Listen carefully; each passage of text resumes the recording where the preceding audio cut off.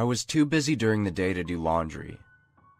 That's what I told myself, but mainly, I just wanted some time out of the week to just be alone and unwind with my thoughts.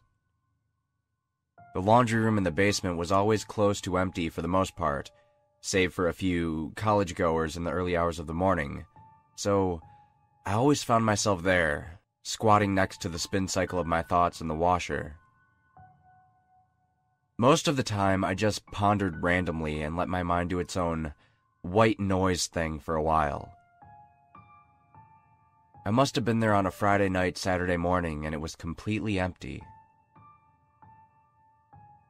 It was early in the morning when my laundry finished the dryer cycle and I pulled my clothes out ready to collapse into bed in my apartment on the 15th floor of the building.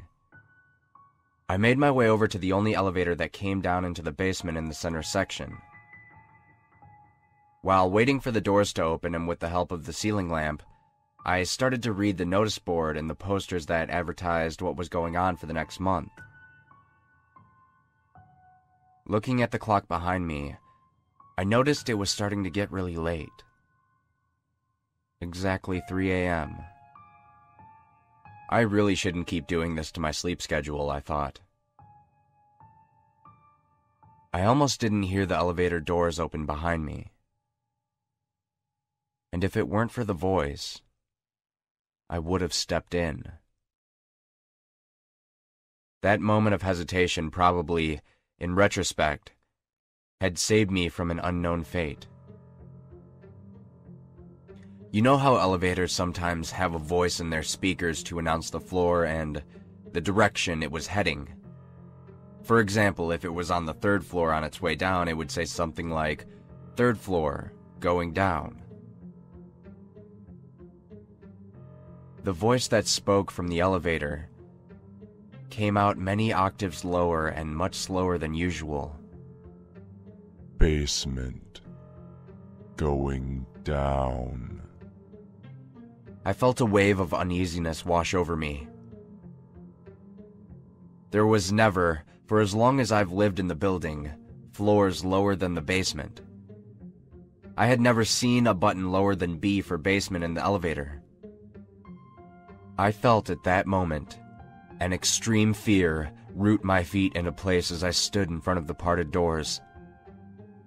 The elevator doors usually shut after a few seconds, but they remained open for almost a complete minute, as if waiting for me to get in. When they finally closed, I had the impression it had given up for the time being. While not wanting to take the strange elevator, I also really was against the idea of climbing 15 flights of stairs with my laundry in tow at this hour. I decided to wait for the elevator to come back. It might have just been a faulty speaker, I rationalized. It was an old building. I suspected that maintenance hadn't caught on yet because nobody had noticed it at this hour. Surprised, I heard the sound of the elevator continuing down below the floor of the basement for an unknown number of floors before I heard the faint but unmistakable ding that signified the opening of the doors. So there were floors beneath the basement. How deep did the building go? I remembered how deep the dinging sound came from underground, and the muffled shuffle of what sounded like multiple people piling into the elevator, and suddenly felt like it wasn't the best idea to stay here waiting for the doors to open. I looked up at the highlighted button. It hadn't been my brightest idea to press it. I only wanted to go upstairs faster, but now I was scared of seeing the occupants from the elevator from its underground trip.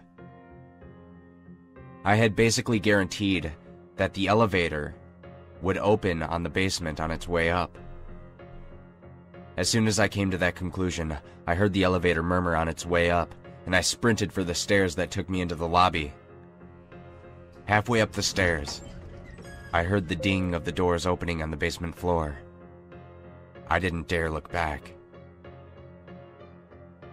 As I reached the main lobby, I took a breath. It was silent. but it was calm and well lit, and I suddenly felt a bit silly for overreacting. I looked down at the dark stairwell to the basement, aware that I never heard the elevator doors close. Had it always been that dark in the basement?